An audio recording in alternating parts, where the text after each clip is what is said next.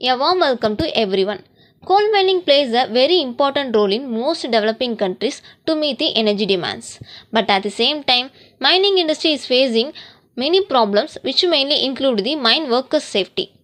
The major hazards such as fire accidents in the coal mine and the emission of toxic gases like methane and carbon monoxide always occur in the coal mine. So the threshold level creates risk for mine workers' health. Hence, continuous monitoring of such values is necessary.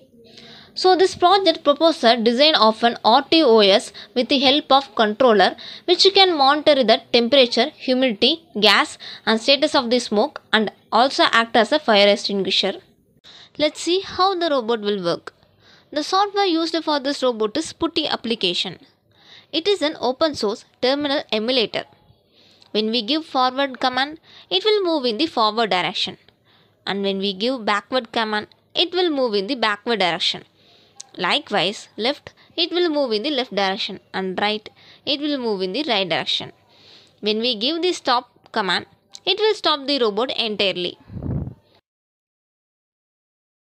By using the pump on condition command, the system monitors the dangerous environmental condition frequently and act as a fire extinguisher also.